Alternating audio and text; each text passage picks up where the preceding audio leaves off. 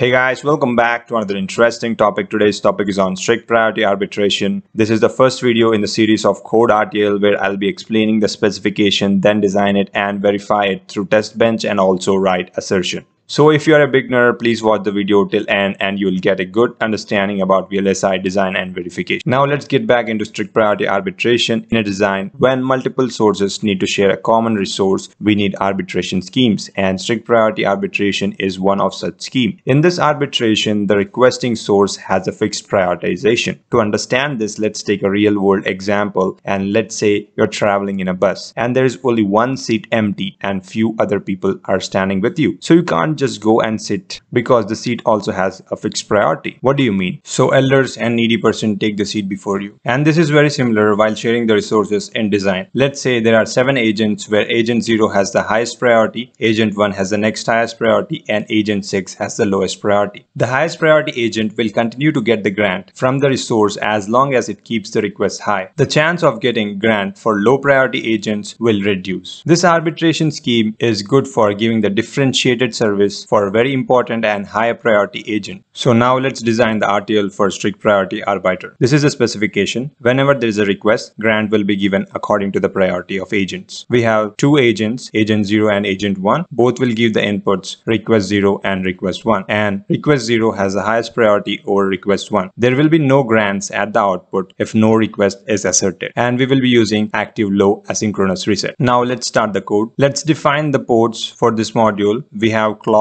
reset, request 0, request 1, grant 0 and grant 1. Let's declare them as input and output. We will use if-else statement for the priority inside the always block. Upon reset, both the grants will be 0. If request 0 is high, then grant 0 will be 1 and grant 1 will be 0. If request 0 is low, then only request 1 will get the grant, that is grant 1. Whenever there are no requests, both the grants should be 0. So this is the simple code for the fixed arbiter. Now let's compile it and check it. It has no compilation issues. This is the test bench for the design. We have registers, wires declared, and the design is instantiated over here. In this initial block, we will set the values for the inputs. Here clock resets and both the requests are 0 initially. And clock is being generated over here and it's toggling at every 5 nanoseconds. The design is at reset initially. After the delay of #5 negages, the design is out of reset. After some time, we are making the request 0 high and low again and applying the different combinations. As you can see, both the requests are high at same time and low at same time. These are few combinations shown over here. You can randomize the inputs and play with the different combinations as you like. This code is for the waveform down. Now let's run the code using iverilog tool. This is the command to run. This will generate a VBB file, and from this VBB file we will generate a VCD file. So let's open the waveform. Let's add clock and reset waveform. As you can see, design is in reset at start. Now let's add the request 0. It's high for 2 positive edges. Adding request 1, it is high continuously for 4 positive edges. Now let's check for the outputs. Grant 0. When request 0 is high, grant 0 should be high.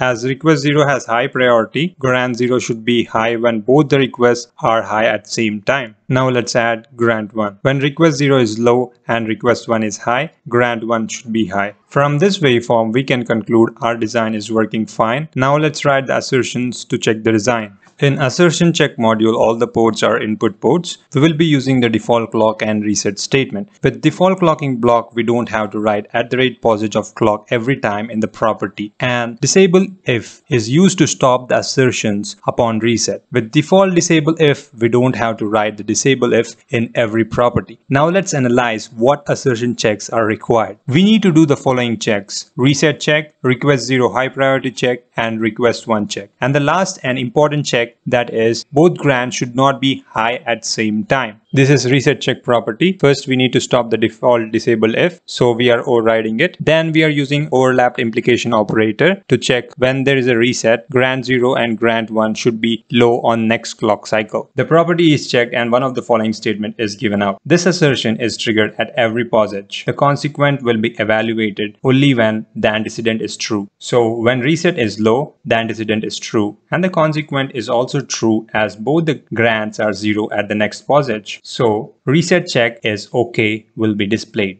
On other passages, assertion is vacuously successful as there is no reset applied, so antecedent will be false and consequent will not be checked. So this is the first assertion. Now let's go for the second assertion, that is request 0 high priority check. When request 0 is high, then grant 0 should be high and grant 1 should be low, irrespective of request 1 value. This property is checked here and gives one of the following statement. The assertion is triggered at each and every passage, but the consequent will be evaluated at the passage where request 0 is high. After one cycle, when request 0 is high, grant 0 and grant 1 is evaluated. Grant 0 is 1, grant 1 is low. So while transition at edge, we consider the value before the edge. So grant 0 is 1. So this statement will be displayed after the assertion check. Assertion keeps on checking at every passage and will check the consequent at the passage where request 0 is high again. After one clock cycle, grant 0 and grant 1 value is checked. Grant 0 is 1, grant 1 is low, and this statement will be displayed again.